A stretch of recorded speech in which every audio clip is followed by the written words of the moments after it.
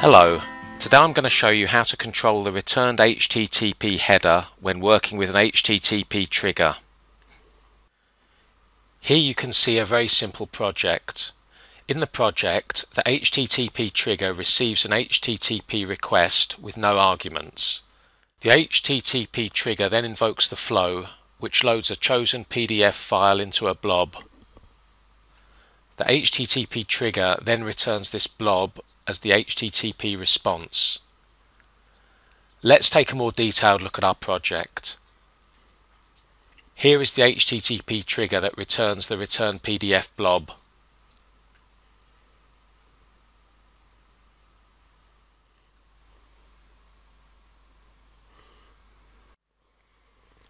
Here, the Magic XPI installation PDF is loaded into the blob using the file to blob function and is then returned to the client that called the trigger.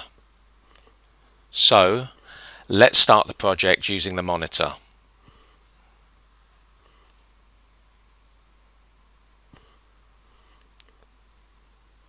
Next, I'll open the example file. You can generate this file by going to the HTTP services endpoint.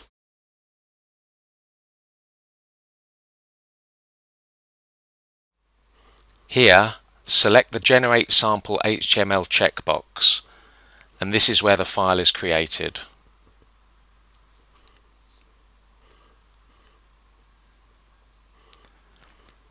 Back in the web browser, I'll call the Magic XPI trigger by clicking Call Magic XPI. And here we can see what was returned. What you see now is actually the PDF file, but because there aren't any specific HTTP headers, the browser treats the PDF like plain text and we can't read it. Now, let's stop the project and go back to the studio to set our HTTP headers.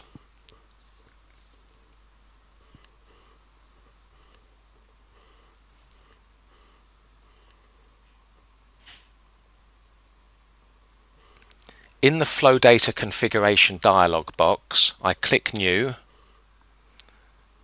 I select a logical variable because the function that I want to use returns a logical variable.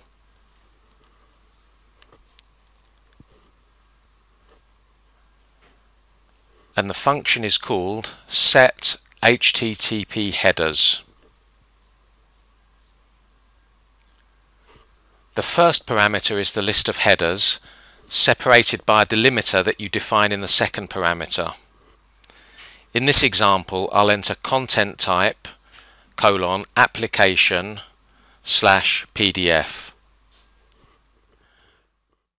This is the only header that I'm going to use, so I'll just add a second parameter to define the delimiter, which in this case is a comma.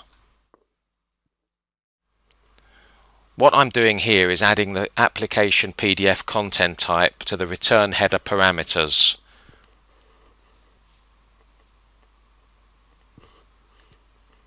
Now, let's build the project. Back in the monitor, I'll start the project again. Then I open the example file and call the Magic XPI trigger again to return the PDF.